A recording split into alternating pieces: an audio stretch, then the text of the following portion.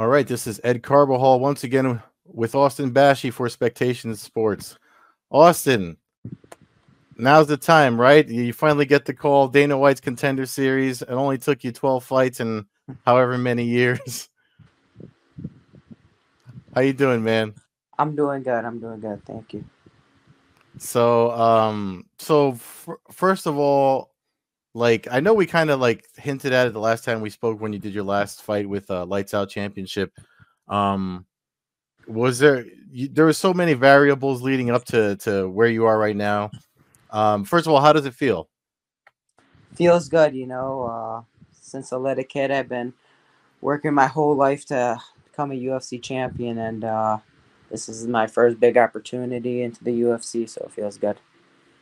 I remember you had I forget what you were in Vegas for, but you had you had posted a picture with Dana White way back when. It was like maybe a year or two ago.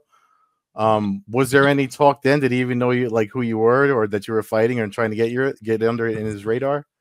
No, that was just me running into him, honestly, but nothing. No, he didn't know anything. So, when we had talked the last fight that you had, there was a last minute opponent change. You went up in weight. There was just so many like different variables from what you were doing, and I know that the weight going up in weight was kind of planned, but with all those things happening and knowing that this was on the line, was there any doubt or concern about you not getting a call and thinking, man, how long am I going to have to be fighting like this? Yeah, there was a lot of things that happened during that last fight. We went through a lot of opponents during that, like those last 7, 6, 7 days. And honestly, I knew about the Contender Series fight before I even fought in that June fight. But for me, it was I wanted to fight at featherweight once before getting the shot at Contender Series, and also I didn't want to wait one whole year since I fought because the last time I fought besides June was September, so it would have been one full year. But that was a main thing for me. I really wanted to fight in June. Mm. And you just mentioned it, but the move to featherweight, I mean, I like you said, it was kind of planned. But do you think that's what helps you get to finally get the call?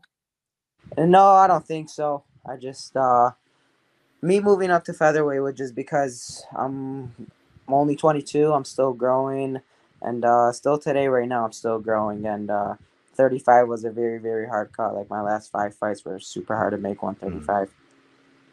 Yeah, you still did it though, and I know you had mentioned that last time too that you're kind of recognizing that your body's growing and your structure and your frame is just getting bigger, so you're trying to keep up with your own natural growth. So you're they have you facing Tommy McMillan, who's also undefeated. As far as the matching goes, I mean, I know you're just ready to show up to work, whoever, regardless of who is in front of you, especially with what happened in the past. So, how do you feel about the matchup? What do you know about your opponent? I love this fight. Love this matchup. He's coming out of Sean O'Malley's gym, so he has a pretty big name, which is honestly great for me. I'm very happy I'm fighting a guy a with someone that has a pretty big following under him, and I feel like I match up great against him. Man, I mean, watching your career, I remember when they did the Young Guns thing with you with the XFC and all that. Um, I mean, it's not like you haven't been under bright lights and the cameras and everything before, but I mean, this is the UFC. I don't know if you've been through the machine yet, or if they brought you to Vegas already, to kind of just like get your feet wet with everything they do when it comes to a fight night. How do you feel as far as like nerves, jitters, anything like that? So yeah, it's you saying that is so. My first fight for the XFC was live on NBC Sports, and they had me as the first fight on the main card, and it was me versus this one guy Enzo, and pretty much whoever won that fight was the guy they pushed to be the man of the show. And so to me, it's honestly like kind of like that. I fought on NBC Sports, I fought on Fox Sports, and I fought on major TV already. So it was nice to have that before going into this. Yeah, I mean that was a pretty big platform that they were on. Um, but I mean, given now the sport is so much bigger, I mean, it feels it feels like it's so long ago. But like watching your career, I mean, it's crazy because what were you 19 when that happened? 19 or 20? 19. Wow. and you're 22 now. Yes. So it's that's a lot of work in 2 years. I mean, how does your body feel? Are you used to it already? I know you're big. I mean, based on your social media posts, I mean, it looks like you're coming into the featherweight class pretty well. But how's your body handling all this?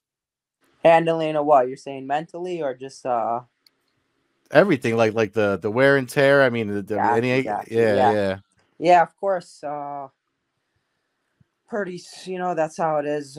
I'm at the gym like 6 to 7 days a week, 2 days two a days. Obviously, you get sore, but I take my recovery real serious as well. So that's been helping me a lot too. Yeah, I mean, and you're young, so the recovery is it's almost superhuman. I remember when I was your age. So, Yeah.